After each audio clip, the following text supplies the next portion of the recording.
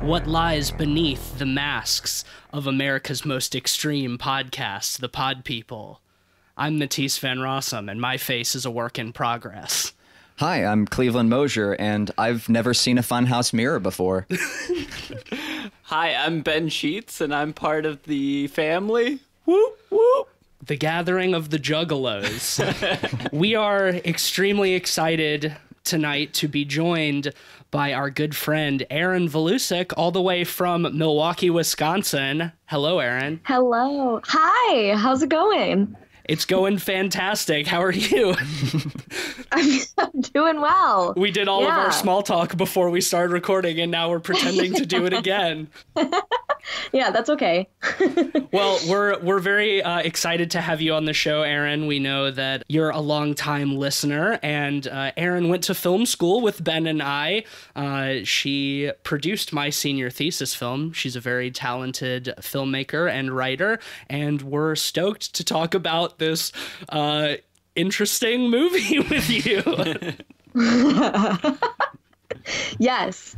Thank you so much for responding to me, because like I told you, Matisse, I was like 3 glasses of wine deep when I tweeted at you guys, and I was like, what the fuck is this movie?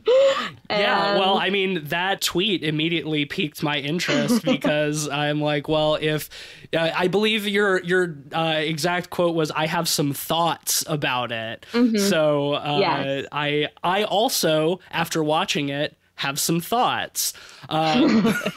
But we are talking about the 2019 film Haunt, written and directed by Scott Beck and Brian Woods, who notably also wrote A Quiet Place and wrote A Quiet Place 2 as well, which, as we know, has been delayed for the foreseeable future. And this movie stars some people like Katie Stevens and Will Britton and Lauren Elisa McLean and Andrew Lewis Caldwell and a bunch of other people I've never heard of before. Oh, and it was produced by Eli Roth. So this is a very interesting cauldron of things that did not turn out like I expected. I really didn't see any of the fingerprints of any of those people on this movie. Not a one. Well, Erin, we watched this a few days ago, and I have been insanely curious as to what your thoughts were on this film. So why don't you start us out and tell us a little bit about what made you want us to cover this on the show and want to join us? For sure. Okay, so if we're keeping with film school tradition, I'll start off by saying something nice, and then I'll give my critique. So okay, there you go. So I think if you just took it at face value, like if it was October and you were trying to get into the mood of Halloween and looking for like a fun teen thrasher film, I think it's like really fun. It's classic. You have all the tropes. It's set up very unoriginally for a bunch of kids going to a haunted house. And it's like, it would be a good movie to sit down and watch as a Halloween horror film. That being said, it's light. There's a lot of holes in it that I was like, wait, what? Like, I don't understand. There were so many times where I was just like, I don't understand. And you're not the only one. Like, and then, yeah, like to that point, like I said, like it's a bunch of tropes and it's unoriginal and it's nothing that we haven't seen before. But it was made in 2019. So I was like, I don't know why we keep revisiting this idea. It's like to the T, you know, like the innocent, supposedly virgin girl who is, quote unquote, saved by this main character boy. There's like a comic relief character. There's like a minority character. There's like a dumb girl character.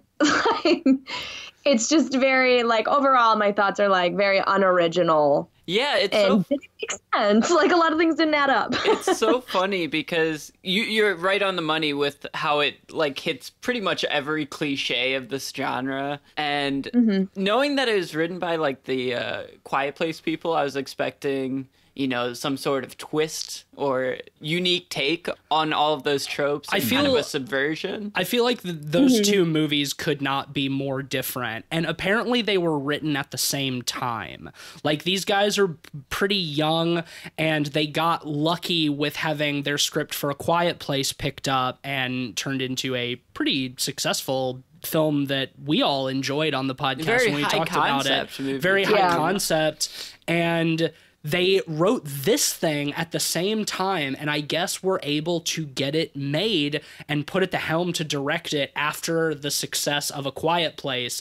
And it's like those two movies go in such different directions. One is like legitimately quite clever and well written, and the other one is just like, this one is, as you have both said, completely trope rattled. Well, what's the name of the Hulu series? Turn Off the Dark. What is it? Into the Dark. Okay, yeah, that's right. Not the Spider-Man musical. Into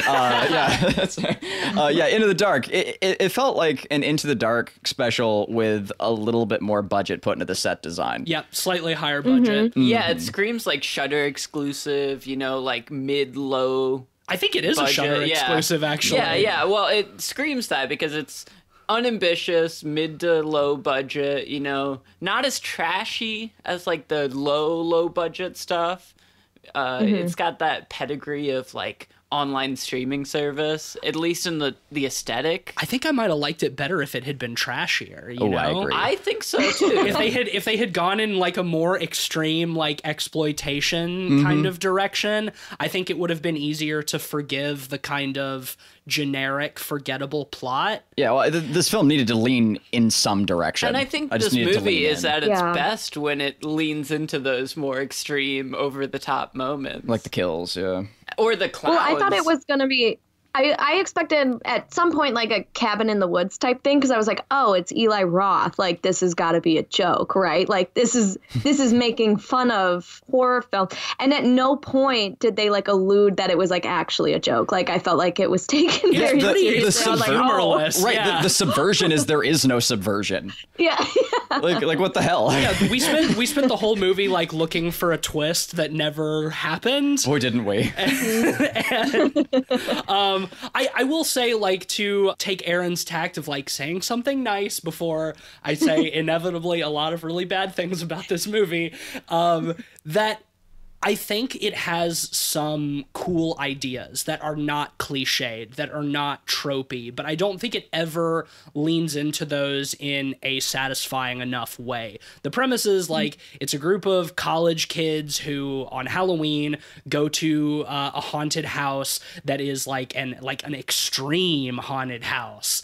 And you know, turns out like, of course, it's more extreme than they thought. The people who are running it are crazy murderers. And, you know, I think in and of itself, like that idea of you using a haunted house on Halloween to mask a murder rampage is pretty interesting. You can get away with, like, we even see them get away with like murdering a couple of people in front of the kids who don't realize that it's like real. I think that idea has some legs, but it like it stumbles out of the gate and then falls on its face and never gets back up. Yeah, the idea is fun. Yeah, I would agree, because the only part where I thought it was going to take a turn was when that girl was in that coffin and the spiders started to fall on her, because I was like, she mentioned that spiders were like one of her biggest fears. So I was like, oh, they're listening to everyone's biggest fears and they're going to play on that, and everyone's going to like have their little taste of horror. But that didn't end up really happening. It was kind of a mess. Like, it only half happened with like the heroine and then that one girl. Yeah, and it was only for for plot. It wasn't because the killer set it up specifically for them. Because the killers didn't know them. Right. Like, what the hell? And like, so many of the things they set up are so like deflated almost immediately. Like the spider bit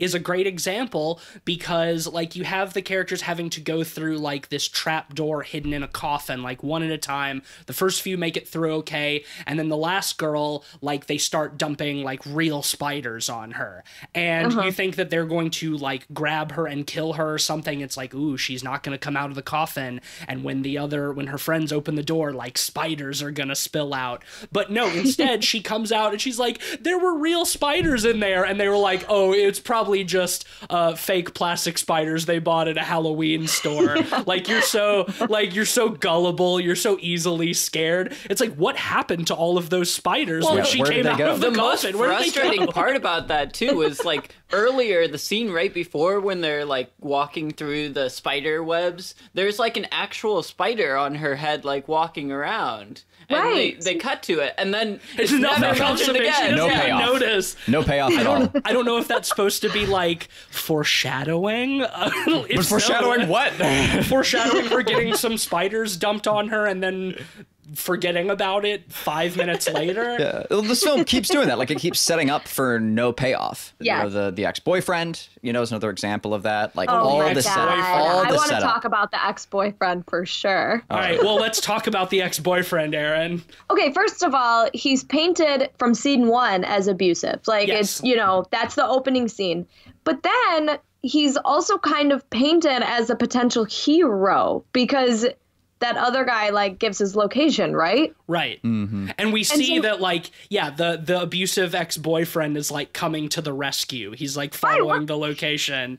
What kind of message is that sending? And then, doesn't he just die? Immediately. Yeah. As soon as he gets there. As soon as he shows up. Yeah. It was so confusing. Like, that was maybe one of the only things that I thought was maybe almost a lazy subversion, kind of, just because, like, first they do paint him as a villain. Like, our heroine thinks that he's the one who's responsible for this haunted house, right? Like, at one point she thinks that, like, the guy in the devil costume is the ex-boyfriend, even though we see the ex-boyfriend later and he's like a good 6 to 7 inches shorter than the guy in the devil costume. Oh, like, nice. You'd think she'd know how tall her boyfriend was, but and then it's like, so even though he's been portrayed completely villainously up till this point, like you said, the opening scene is her putting makeup on over a black eye that he has presumably given her. So, like, immediate scumbag. And then it's like, oh, well, we better hope he gets here to save the day. He's the only one who can come in from the outside. And he shows up. You might call it a Deus Ex boyfriend. Yes, exactly. Or I think it would be a boyfriend ex machina. Yeah. But ex-boyfriend, you know. Yeah. Deus Ex boyfriend. Just like on the subject of the characters, I made a note, Cleveland, about 10 minutes into the movie. A direct quote from Cleveland is, "I can't wait for all of these characters to be murdered," and I could not agree with you more. Yeah, which I felt was somewhat by design. They're all sort of portrayed to be assholes or unlikable, like, so they can get killed off. That's a fairly tropey thing to do. I don't even think our heroine is particularly interesting. Oh no, she's so passive. Mm-hmm. Yeah, she makes the exact same facial expression for the entire movie, which is like mildly distressed / mopey. It's like, that is, she, even when, like, her friends are being murdered and bad stuff is happening, she can, like, barely muster up more emotion than that. And it was driving me insane. What I will say for the actors is, I feel like they were doing what they could with the material they had. I never felt like any of them were particularly terrible or had poor deliveries, but like, I mean, God, they were just, the writing for them was just so bland. But I would also say, like, inversely, I didn't think any of them were particularly good actors. Like, they weren't working with the greatest material, but I didn't get, like, a performance from any of them that felt like too fun or hamming it up or relatable or sympathetic. You mentioned the comic relief character, Erin. He's one of my least favorites. Of course, it's always the fat guy, you know, the fat head. And it's like and a lot of his comic relief is like him saying inappropriate things or just like straight up slapstick, like him walking into glass and, oh, isn't it funny? Ha ha ha. The fat kid ran into a glass door. Like it. Right. Or like, even like, just like from the jump, like his opening line was like, they were all at that bar or whatever. And he was like, fuck this shit for no reason. And he throws his drink at her for no reason. And she doesn't even respond to it. Like, he walks up and no one acknowledges it afterwards. Like, what the hell? It was so weird. The film dick. Another one of my favorite lines from him, I wrote this one down too, is get the fuck out of my safe space, bro. I have a question. Oof. Okay. Did you look up how old these guys were, the writer-director pair? Because I felt at times like they Hello, were fellow kids. old people. Yeah, hello, fellow children. Like old people writing for... Oh my God. Scott Ben, that makes so much sense. Because a quote that I wrote down was that when he was like, the only thing Bailey is scared of is if Planned Parenthood were to be defunded. Oh, yeah, that was a line, wasn't it? What? Was that like a slut joke? Like, what was that? That was a slut joke. And they had like an extended thing about like not being able to survive without their phones early when they first had to lock them in the box. And it's just like, oh my God. To answer your question, surprisingly, no, they are not old. They were both born in 1984, so they're in their mid-30s. And presumably they wrote this and A Quiet Place several years ago. So they wrote these lines probably when they were close to our age, a little older. So like, it's not a case of like a studio horror movie where some 50-year-old dude is writing lines for 15-year-olds. Yeah, it's not like Slender Man. Yeah. When a fucking 10th grader in high school makes a fucking Karate Kid reference, like, yeah, you can really tell the age of your writers. Oh my God. I will say another thing that I do like about this movie is like the general aesthetic. I think that's nice. The production design is pretty good. The sets are great. We have seen the cinematographer before. We have talked about one of his films on the podcast. It's the same cinematographer who did The Strangers Pray at Night. Oh, really? Yes. I mean, I guess that makes sense with how colorful this movie was at times. The production design was really good in this movie, but it was kind of baffling to me at the same time because it was almost too nice for this, like, ramshackle, middle of nowhere, like abandoned factory. Yeah, murder fort. Ooh. Once again, I would have liked this movie to be trashier. With something like this, you gotta go like Grindhouse levels. Like, use the same kind of like colorful palette. Like, the cinematographer is great for that, but like, shoot it on fucking film, like get some grain in there, like make the blood and gore really over the top. Yeah, give me some of that trauma, like gore and excess and sleaziness almost. I love the part, I think this was my favorite part, when they like rocked up to the haunted house and the character who introduced the haunted house to them in the first place was like reading somewhere on the internet that all the proceeds of this haunted house was going to the Red Cross. I completely missed that. Yeah, no, I remember that. No, I didn't see that. God. What the what? Which I was like, what? Like, So that means this haunted house is advertising on the internet. They're advertising their murder fort. Right, and they're trying to act like they're charitable? Like, I don't understand what. Yeah, I think they were off the grid. In the same breath, they were talking about how it had like no Yelp reviews. I love that like they just have like one of those road signs for like emergency work and like messages and stuff, and it just says haunted house, but like the bulbs on haunt are brighter, so it's like haunt Ed House for a movie. That brings me back to another really good question, I think, to boost up my own self-esteem. About to ask this good question is why the fuck is this movie called Haunt? There's nothing supernatural in it. There's nothing haunted. It's a fucking extreme haunted house. There's so many better titles you could have come up with. I don't understand the branding strategy of this film. Yeah, they should have just called it Murder Fort. Yeah, exactly. They should have called it Murder Fort. And also, like, when you first suggested, asked if we could watch this, like, there are enough other movies called Haunt or The Haunt or some version of it that, like, I had to get clarification from you on which one you were talking about. It doesn't even stick out, like, in any way. Yeah, like, call it, like, Murder Fort or, like, Passion of the Clowns or, you know, something, anything that would, like, make it seem unique, but you know, I guess that would sort of be false advertising because this movie is just about as generic as its title. Yeah, it truly feels like a streaming filler movie. Yes.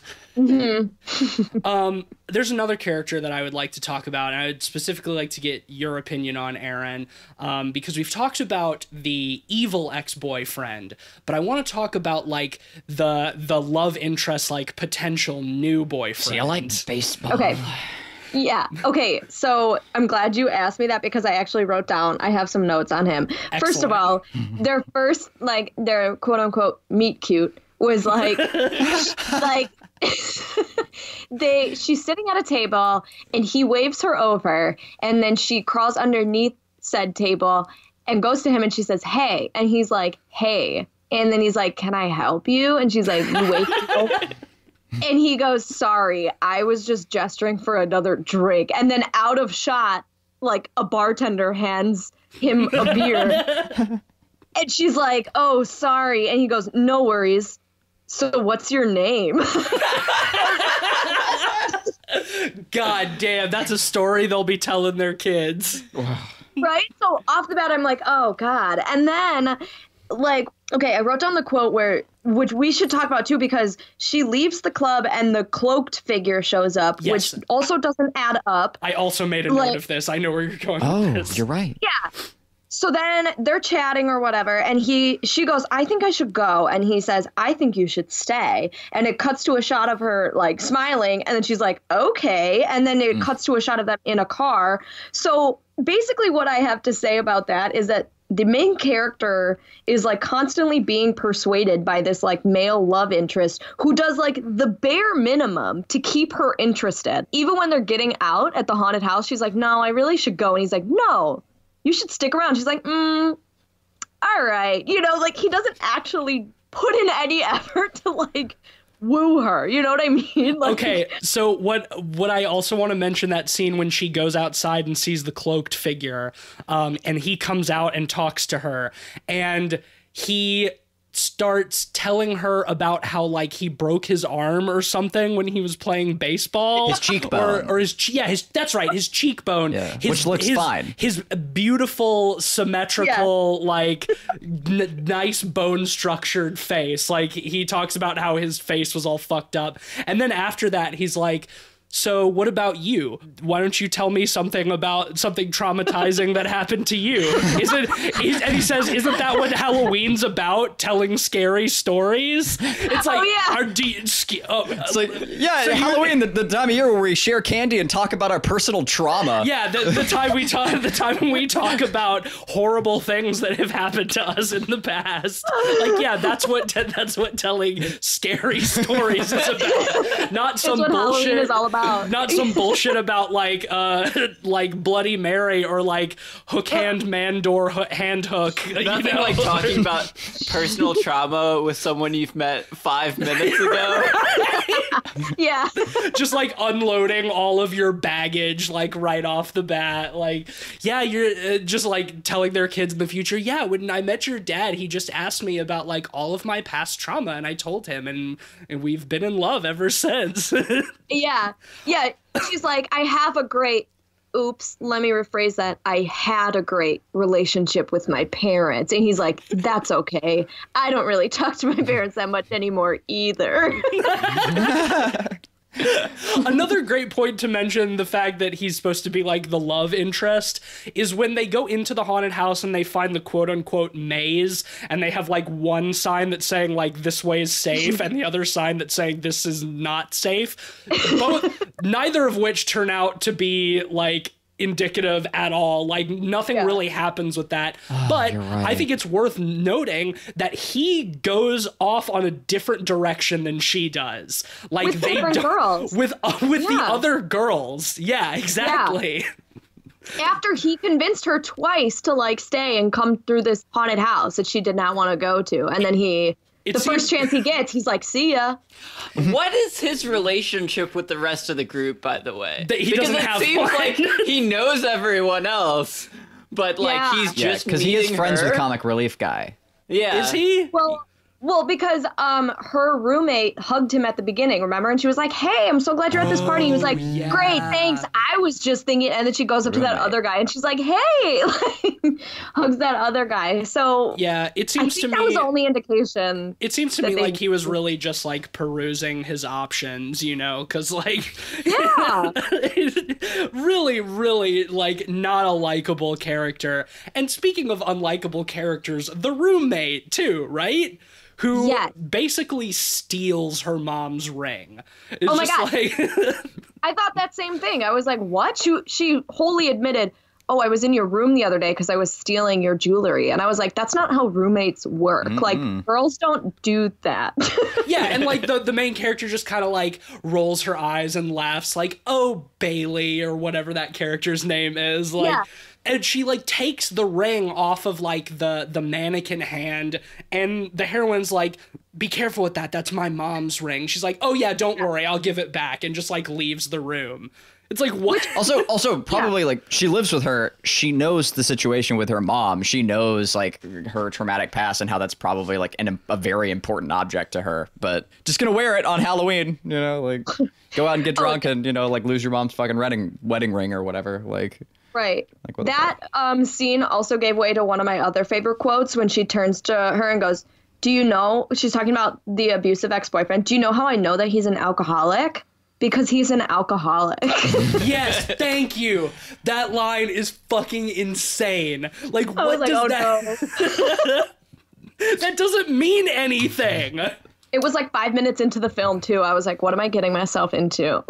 Yeah, and like once again, going out of its way to like set up this guy as like a problematic, negative character who then briefly turns into the hero before dying uselessly. Like, decide what you want your characters to be, god damn it, because like there's so much fucking inconsistency. The most consistent characters are the main character who, like I said, makes the same facial expression the entire movie, and the fat comic relief guy who just walks into things and is generally clumsy, and like that's it, and nobody else has like any kind of consistent character arc. What we have to talk about, because I wrote down a fair amount on this, is I want to talk about our protagonist's quote-unquote tragic backstory. It's time.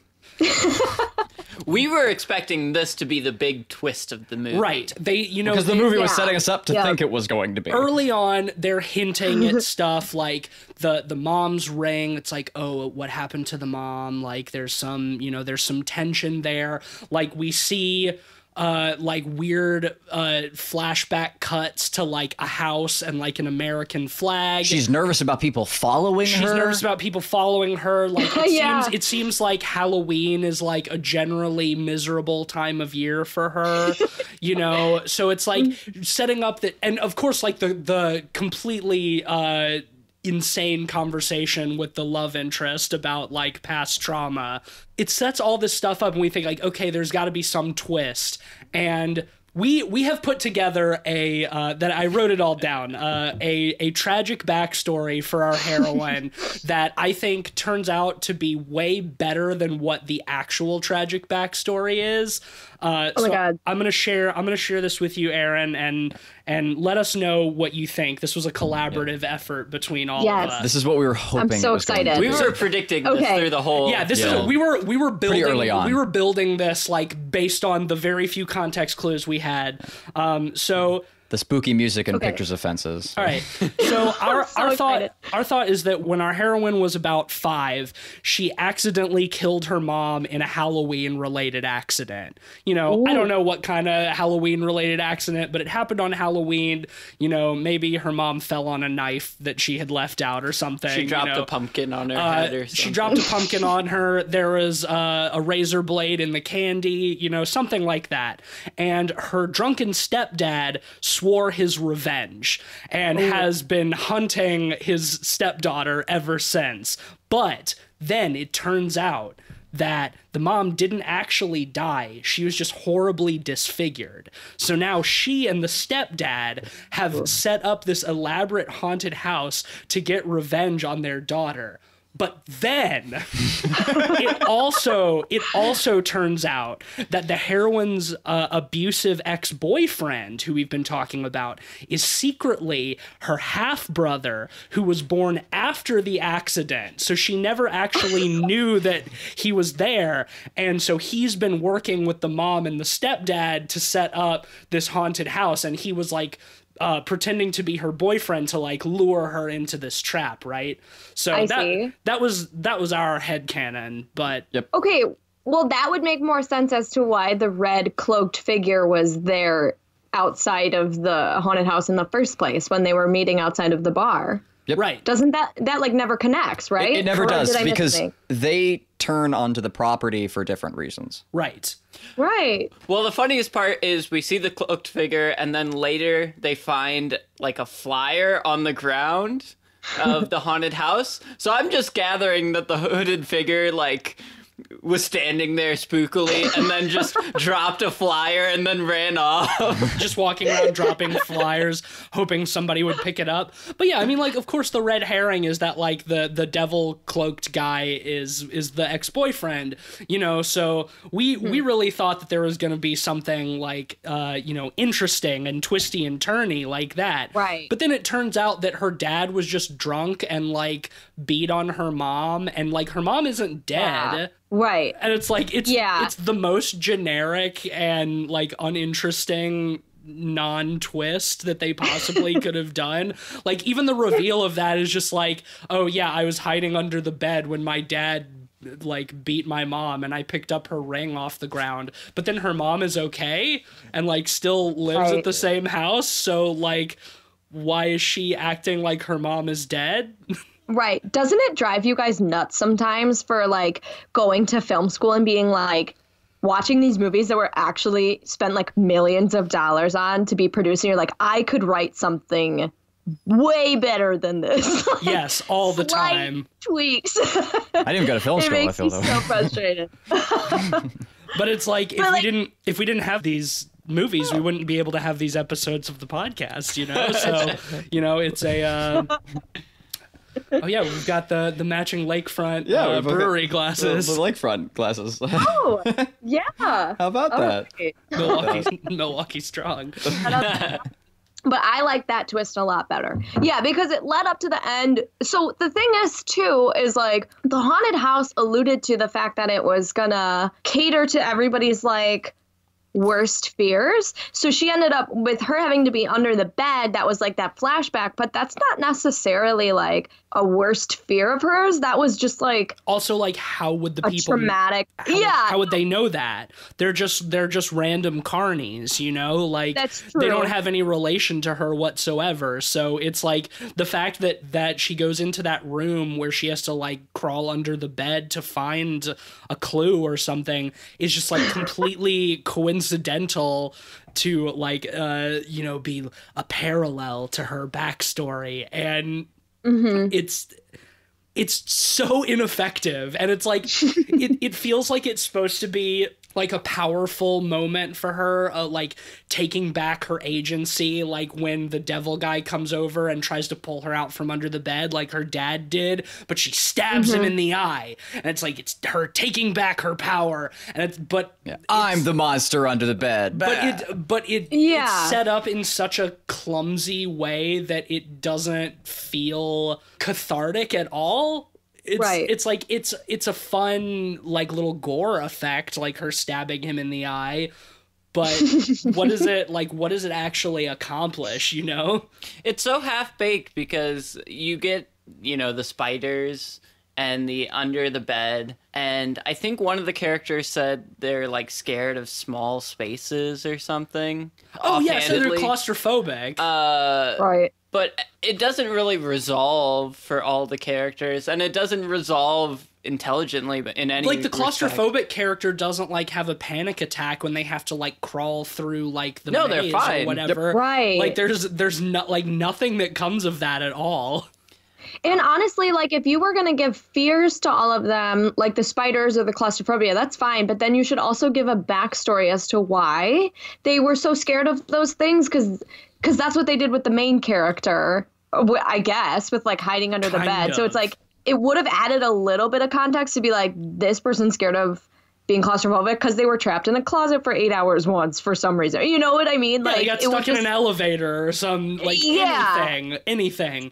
Right. And once Like, again, like the people who have set up this extreme haunted house have no way of knowing that these people are scared of these things. They were leaving fucking flyers on the ground. They were leaving flyers on the ground, and they left a receipt for like their Halloween decorations, like lying on the floor of one of the rooms.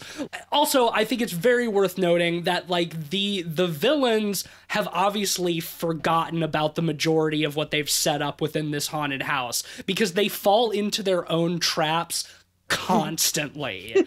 Constantly. The shotgun on the timer is the worst offender. Right. Yeah, like that whole sequence. That guy had to know that like he Which they probably ripped from said Saw it. 2. Right, yeah, the whole fucking shotgun door key thing was just straight up stolen from Saw 2. But also, like, once she gets through there and is, like, in the hallway where the shotgun is, the devil guy who's chasing her has completely forgotten that the shotgun is there and allows himself to be fucking murked by it. I think she does, like, lift him up into it a little bit. Like, there's something to be said She, for like- that. But, like, what's even dumber, too, is, like, afterwards, she gets up to try and shut it off, and She just sees walks it. right in front of it. She sees the shotgun. She knows what it is, what it does, and like could just crawl to it. Could do literally anything to avoid like this shotgun blast. And no, she puts her hand up in front of herself. Yeah. Like, and is just about to hear the click for it to go off, and it doesn't, and she's saved. And it's just like way to make your protagonist look smart. Just duck. Just duck. That's literally it. Can I ask you guys a question? Absolutely. Can you shed some light on the Mitch character? Because low-key, he was my favorite character, but I don't know if he was trying to help them or if it was all a ploy, but like... Oh, yeah, I mean, it was for sure a ruse, because, like, when he got outside, he immediately murdered the fat kid. He just killed the guy. Yeah, right. And ripped his face off with a claw hammer, like... Which But, is like- one of the cooler effects in the movie, but... It was cooler. And I was like, okay, Academy Award goes to Mitch because he was like, yo, I know we're kind of intense, but we're all about safety here. And so for a while I was like, okay, maybe this guy is just being like tricked into like working here or whatever. But like part of me feels like he just ripped him to shreds because he was an asshole. Like he realized that this like character was like kind of a dick. And so he changed his mind. Well, the And funniest part is later on we get the new guy character. There is that actual who's not character. like body modified at all. He's just a normal dude that went out to the store to buy shit for them because So- they like promised him that he could be one of them if he did this. Right. And he is that character that you've just described, like the one who has been like tricked into working on this thing and like tries to help them, but before he can help them in any meaningful way, he just gets fucking ventilated by the chainsaw guy. So like that's right. it's He's who Mitch should have been, honestly. Right. I mean, I think the Mitch character is interesting. He's sinister enough that at least we all realize that he was like fucking with them the whole time, that he was just like waiting for an opportunity to get them alone so he could fuck them up. The quote unquote twist that I actually think is one of the cooler concepts that's underdeveloped is like the people who have set up this haunted house are like extreme like body body mod guys that have like fucked up their faces to make them look like Halloween masks. Fun idea. I think that's a cool concept, especially because like all of the masks that they're wearing are like cheap paper mache and look like shit, and it's kind of cool to like have them take those cheap masks off and reveal like the actually scary masks underneath. Like I think conceptually that's really interesting, but nothing ever comes of it, you know? And Mitch is the one who is like the most like fucked up face guy, and so I don't think that he was ever trying to help them, but I think that still it ends up being like kind of unsatisfying regardless, you know? Right. Yeah, and same with us, them like setting us up to think that they have like a leader. They have this like the a good spooky guy? one in the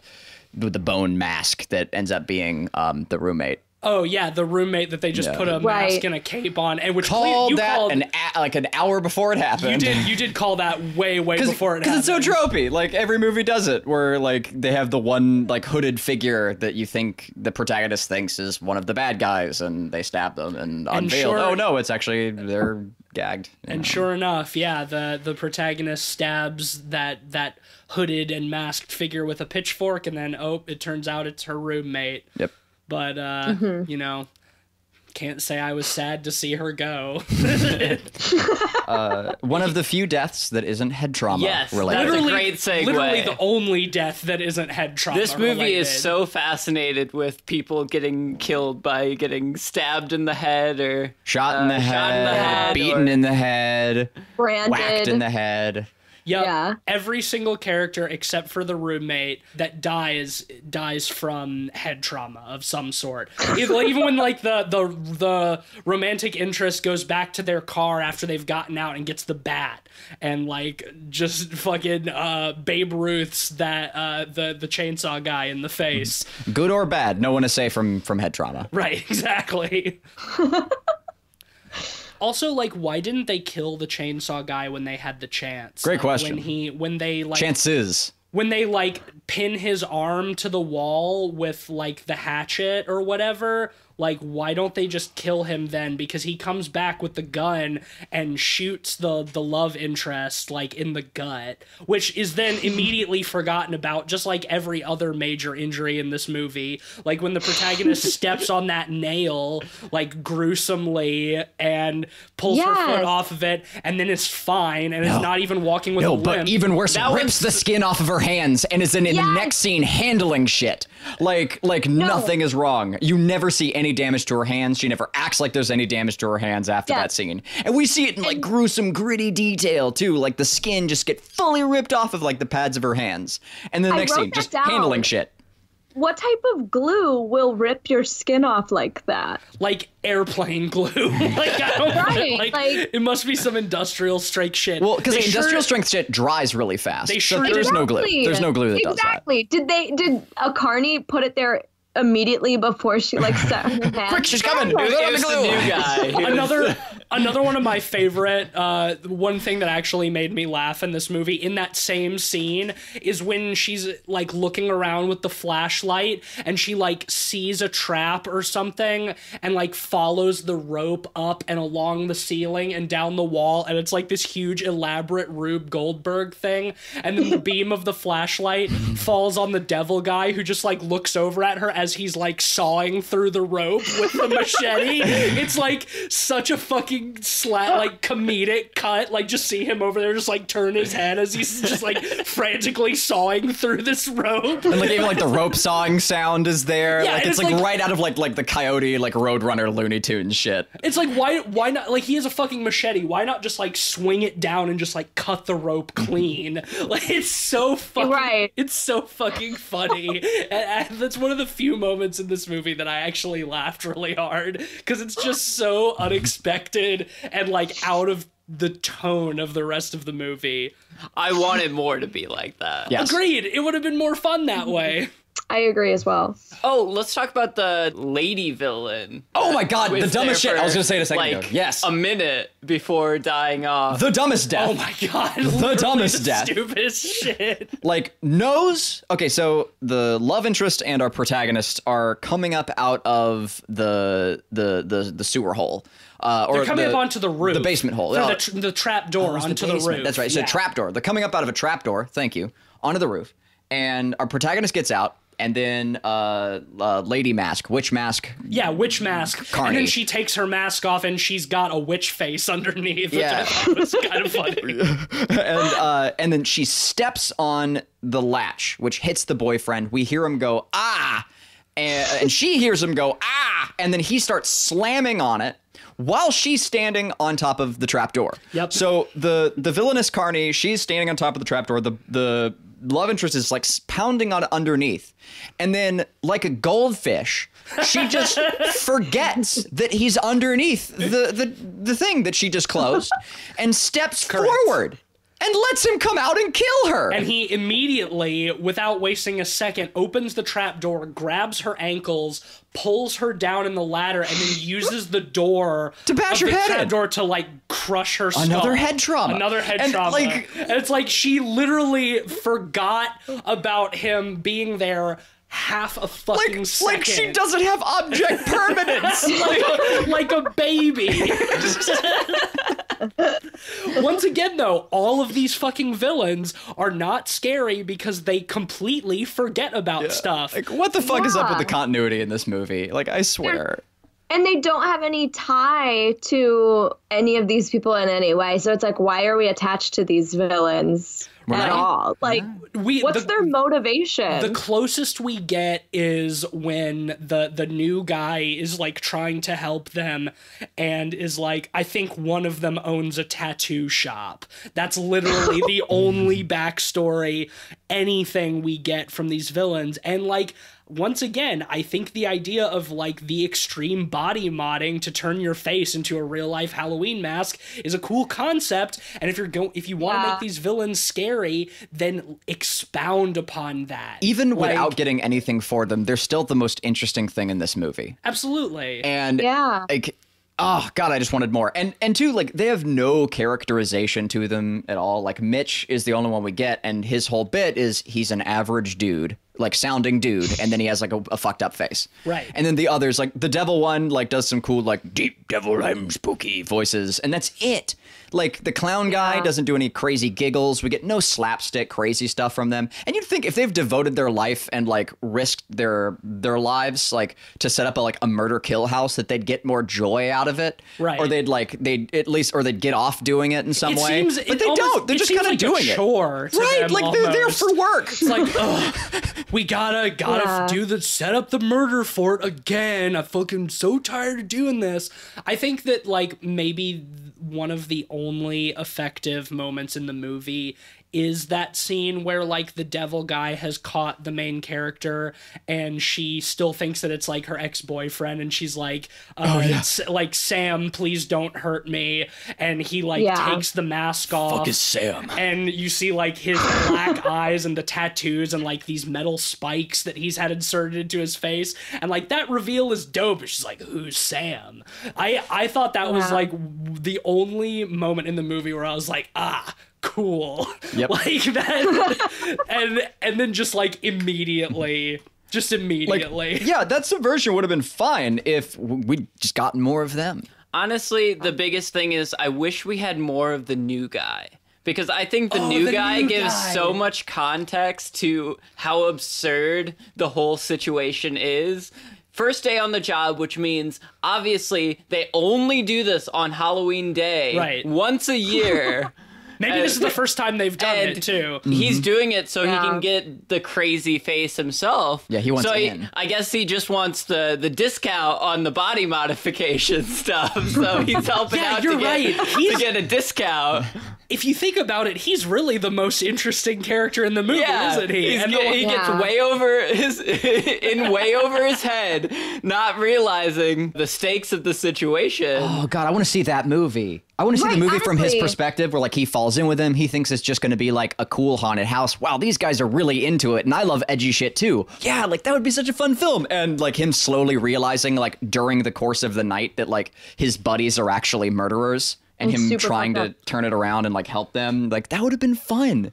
Yeah, you guys are totally right. I didn't even like think about that aspect of their like mutilated faces, but that's a whole story within itself. It is, yeah. And honestly, like Cleveland, to your point, if they're like, oh, it's just a job, like they're not even happy doing it. Well, maybe they're like roped into doing it, or maybe they're like prisoners, basically. You know, like who knows, like why they're there or chose to be there. But Yeah, who is like their I leader? said, Who are these people? yeah, like there's That's no way more context interesting to of a it. story Yeah. than these Yeah. like generic tropey college kids who you can't care about enough to like even feel emotionally invested when they die from head trauma. And, All and of the that leader stuff would even be a great second half twist, you know?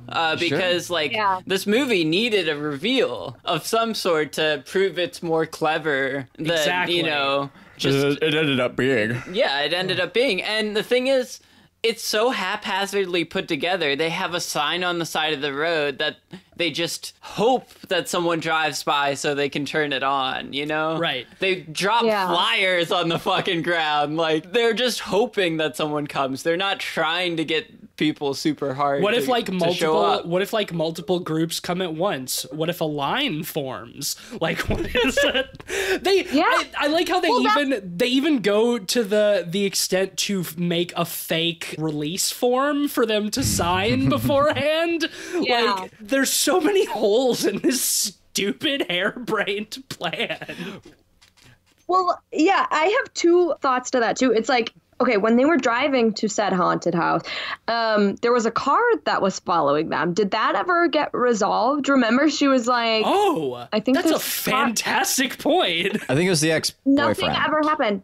I think they No, 'cause lost No, him. but What- then The they, ex-boyfriend was 20 miles away when Because they turned lost on- Right. him. Because they turned down the different road. But but then he had to followed use the them. GPS, and he was way on the other side of town. Yeah, I don't Because think maybe he gave up. Maybe he went to the other side of town to get some beer or something. was that supposed to be the had ex-boyfriend? enough time. Was it? Okay. Was it the same car? I think it was. It was a pickup. I think it was him. What was your other point, Aaron? They were like hesitant about signing the forms, and then they heard a scream and they were like, oh yeah, we're definitely gonna do this.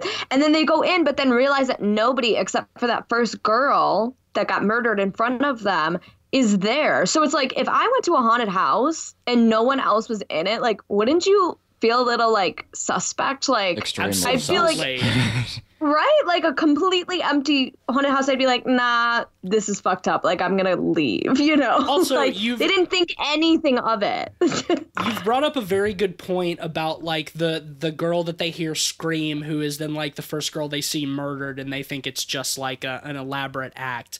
But that opens up another series of interesting questions too. Was she there by herself? Where are the rest of the people that she was with? Because presumably she would have gone with a group just like the other ones, but we only see her. We never see anybody else who's been like captured or murdered or what, but there's no fucking Yes. way that girl would have gone into that fucking abandoned warehouse fucking Coombe haunted house By like herself. by Yeah, just herself. like you're Well, saying. it's True. funny too because they destroy the car they came in on, right? That's why they had to take the pickup truck. No. Not the pickup truck. No, they No, don't. because the boyfriend. he gets his bat out of it. At Yeah, the end. the They loving just just gets his smash. bat. They They smash the window smashed to it, take. okay. They smash the windows to get in and take the keys, I guess. It doesn't have think- But keys. I guess that's presuming that. Also, why would they leave the keys? in the car. In the Right? car. No, great question. Yeah. But more importantly, if more people came, you'd expect them to like move the cars after they did Right. the deeds.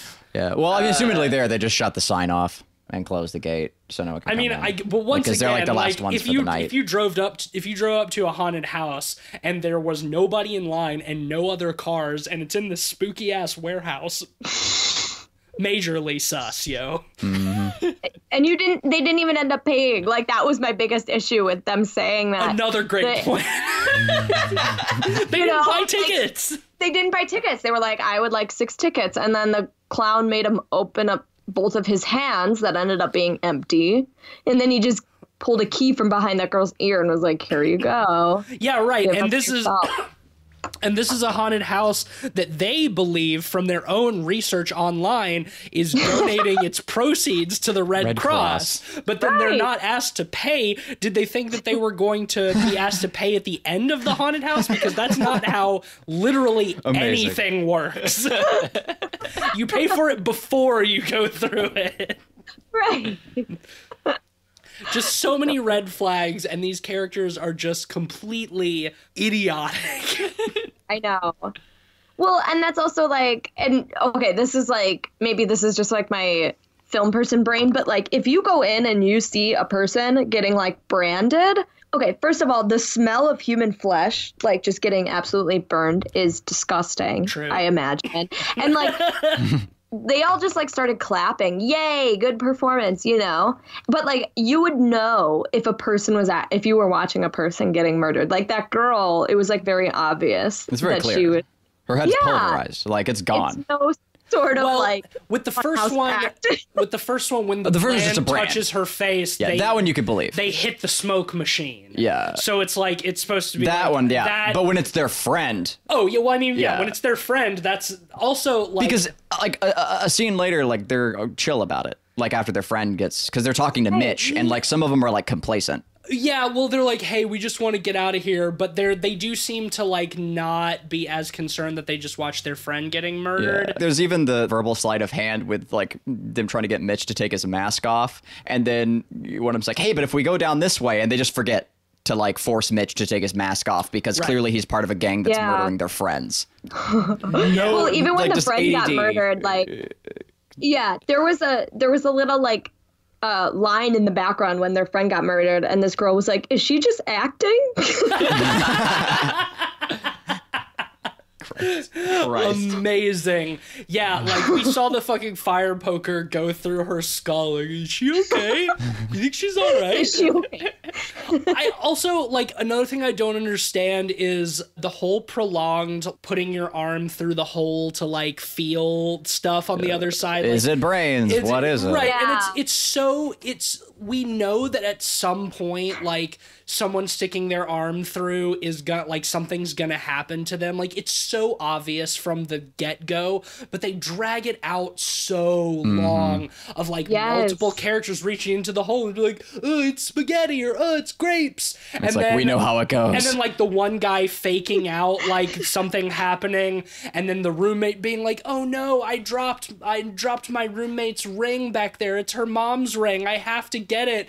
And it's just like this whole thing keeps dragging on and on. And then what is all that happens? She gets 3, like, razor blade cuts on her arm. Like, I was expecting her to get, like, her arm chainsawed off or, like, hacked to pieces or something. Right. You know, I was expecting some shit out of, like, Green Room, like when he sticks his hand through the door and gets his yeah. hand chopped off. And it's like she pulls her arm out and looks at it. It's just like 3 little, like, razor blade cuts. They're And tiny, Yeah. too. yeah, it's like, I mean, Yeah. okay, sure, any degree of bodily harm is too much in a haunted house, obviously, but this is a fucking horror movie. Like, at this Right. point, we've been waiting so long for, like, the horror to happen and for something to escalate. It's like, oh man, yeah, she got some little cuts on her arm. Hoo boy, that sure was good and exciting. I did love that. Especially because like they walk through the flammable maze that isn't actually ignited until they've all left. Yes. We don't get to see them like trying to escape the flaming maze. Now that is almost certainly for production reasons. Like if I had to I guess, forgot about that too, true, but they yeah. like go out of their way to set up that's like the walls of this maze are coated in oil and there's like bags, oil there's bags! like bags of oil hanging above Which look them. cool. And it's like you assume at some point like somebody's gonna get caught in the flaming maze. Nope. And it's literally just the bad guy's way to destroy the evidence after the fact. And I feel like it's a terrible way to destroy the evidence, because that fire is going to be seen from... expensive hobby you can ever have. Right. You buy a huge warehouse once a year, set up a bunch of elaborate traps, and then just burn it all down at the end of the night. Like, once again, that's why I want to see more. I want to know more backstory about these guys. I want to know how long they've been doing this. Like, one of these body mod guys must have like a hedge fund or something. Oh, that he's almost, just yeah, funneling almost money through. which would be way more interesting. Yeah. Speaking of things not being interesting, do we have any other notes before we get to the dud finale? I don't think so. Erin, do you have anything else? There's the little bit of the end, which is extremely disappointing to wrap up. But if you have other parts you want to talk about first, I want to do that. No, I'm good. I'm good to go. Okay, cool. So they get away. The protagonist and the baseball love interest, baseball boy, and she gets discharged from the hospital like a couple of hours after being admitted, which is wildly unbelievable because like she has a hole in her foot. Her friend got gut shot. Like, once again, everybody forgets about like really terrible injuries that happen to them almost immediately. But yeah, she realizes that she had put her mom's address down on the release form she signed at the beginning. So the only remaining killer, the clown man, shows up at her mom's house to try to murder her. But not only has she been discharged from the hospital, but she's also had the time to set up some Home Alone traps for him. My biggest question is, where is her mom? Like, she puts down some like sticky shit that sticks on his shoes and then comes and like he falls over conveniently onto a nail that like goes through his hand or whatever, and then she shows up with the shotgun that she's taken down from the mantelpiece and blows his head off. And where is her mom through all of this? How did she get out of the hospital so quickly, and where is her mom and her stepdad? Where is any of them? We don't know. We get the dream sequence right beforehand that's set up. You know, we think she's coming back home, and then it's, you know, she opens the door and it's the carnies or whatever. But and then she wakes up after being out for presumably hours. Wakes up in the hospital, yeah. So where is her mom? We never get any resolution. She's back home by dawn. So it doesn't make... It doesn't make any sense at all. And then we, as the credits... My favorite part of the movie. As the credits roll, we get the true subversion. Oh my God. Twist of the film. Incredible. And the credits music is a soft lounge piano cover of Dracula! Of Rob Zombie's Dragula. And... Dig through the ditches and bed through the witches and slam in the back of my... It sounded like Lana Del Rey almost. Erin, I wish you could have been in the room when that happened. I was in tears. Because dying. we legitimately like almost had a collective stroke. Like after this I thought I was having this one. like totally uninspired, like boring, dumb movie to like finish so strongly. Do it, baby. With a lounge cover of Dragula. Like I thought that I might have been dying. It was It's such a weird song to do a slow piano cover of. I'm gonna see if I can find it, and that'll be our outro music for this episode if I can. Please do. It's great. Erin, I do want to say, as much as we've ragged on this film and like we've talked about those points, I'm still very glad you picked it because it's been a lot of fun to talk about. Like it's always fun to pick these and like make fun of them and like just try to understand what anyone on the crew was thinking. It's a baffling movie for sure. It really is. And that's why I think it stands just slightly above your standard streaming service filler. How bizarrely bad some of the choices are. It's such an enigma because like just like you brought up at the very beginning of the episode, Erin, it's like it's got these people, these like legitimately talented and interesting people who have like worked on it, and it doesn't have any of their hallmarks. Like, I know it was just produced by Eli Roth, but it's like the fucking Meg was produced by Eli Roth, and like that had like an Eli Roth sense of like fun and camp, and this movie was so humorless and like devoid of fun, and it's like I don't understand why Eli Roth would want to put his name on it, and it's just so like not clever or well written, unlike A Quiet Place, which they wrote at the same time as this movie. That's another thing that I cannot wrap my brain around. I think like some of the magic would rub off from one to the other. Like they used all their high concept for one script. Yeah. You know what would be funny? I wonder, because they work as like a duo, so I wonder if like one of them's really good, one of them's good, and one of them's bad, really bad, and that they like collaborate on stuff, and like this is the bad ones sort of thing, and A Quiet Place is the good ones thing, and that they just put their names on both of them because that would actually explain a whole lot, because they feel like very different visions. And the more I talk about it, the more I think that might actually be the case. They're like, we'll take credit for both of them, whether they're good or bad. We don't care. Right. Like, you know, they're friends. They support each other. So like they put their names on both their names on everything because they're like a collaborative pair. But like this is the one who's doesn't have as many good ideas, and like Quiet Place is like the guy with the more high concept stuff. Agreed. Yeah, that's probably the case. Well, I think in that case, are we ready to rate this? Yeah. Oh, well, yeah, what am I going to rate this? Better figure it out. Erin, guests go first. Oh. What would you rate this? Okay, to be honest, I'm not gonna give it like nothing. It's not that bad. No, yeah. Yeah. I'm gonna give it like a solid like 2.5 because it made a very fun conversation to have, and that's like half the fun of horror sometimes is like you're not going to get like a bunch of gems. Like that's the gamble that you take with horror. But it is fun to watch like a bad horror film with a bunch of like fun company. Obviously like the 2.5 is because of that. It's like because of the experience you get with it and not necessarily because of how good it is. But yeah, like Ben mentioned, like it looks good. So I'll give him that. But other than that, yeah, like the writing's not good and the acting is not great. So I'm gonna go with the 2.5.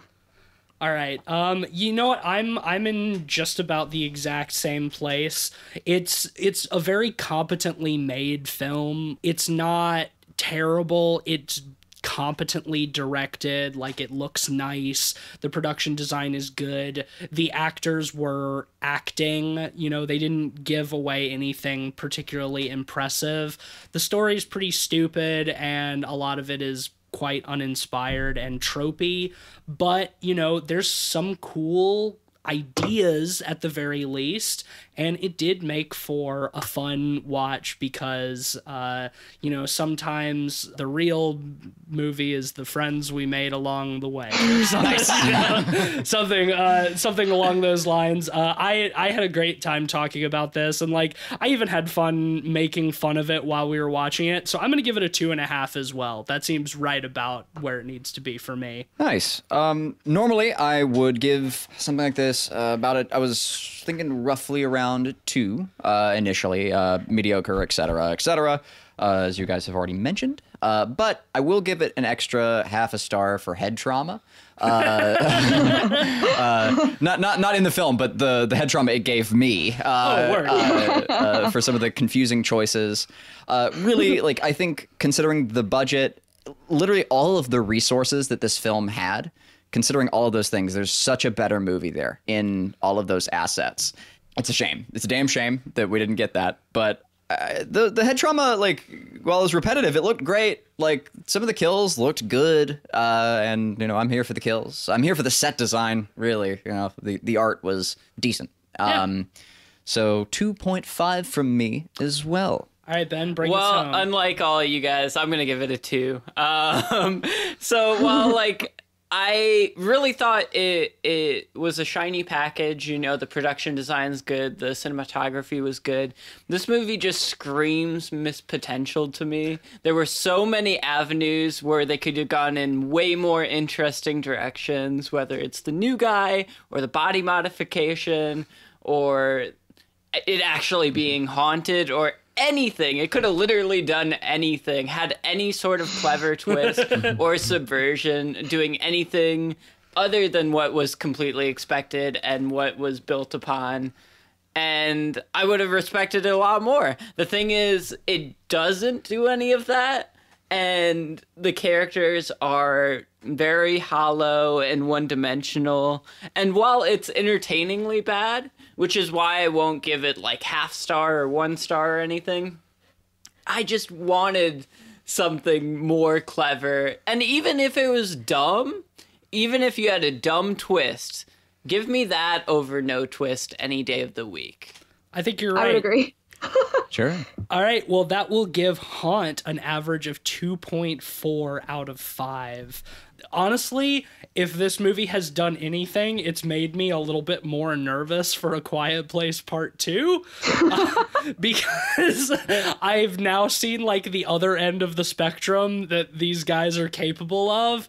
And, I mean, I would like to think that that John Krasinski is, like, a better director than these guys.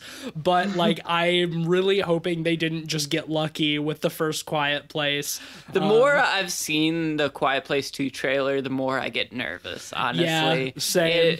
It just screams, what if humans were the real bad guys? And it's just like, we've seen that so many times. Literally on the road again. Just talked about it on our last episode for 28 Days Later. Like, it's, yeah, I don't know. We'll see if the movie ever comes out, if COVID ever releases us from its cold and deadly grasp and movies are a thing again. Yeah, But the Last of Us, A Quiet Place Part Road.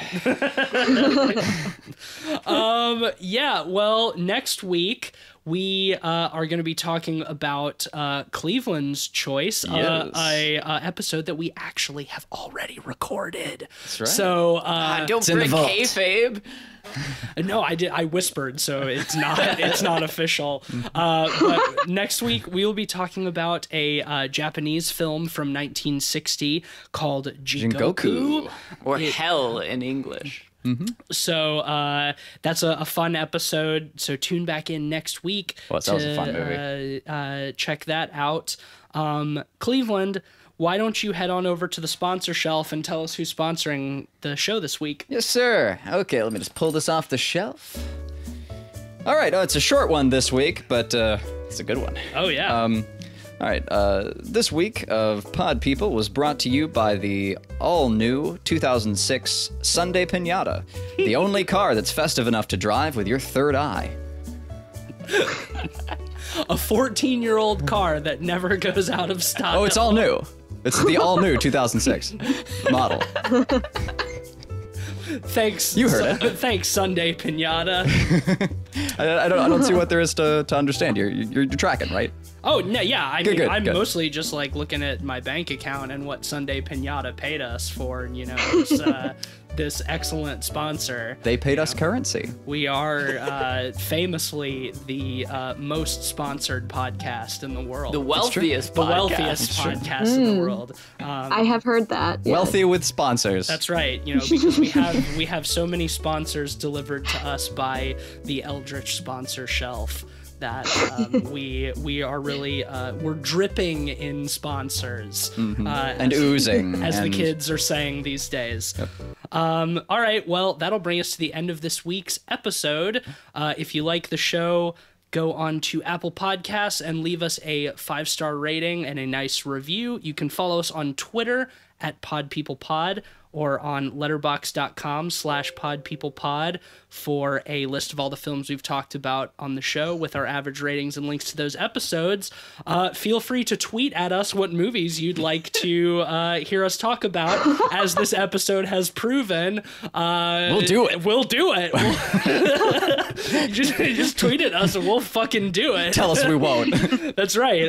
Erin is proof of that. So hit us up on Twitter. You can also follow me on Twitter at Deep State Ozzy.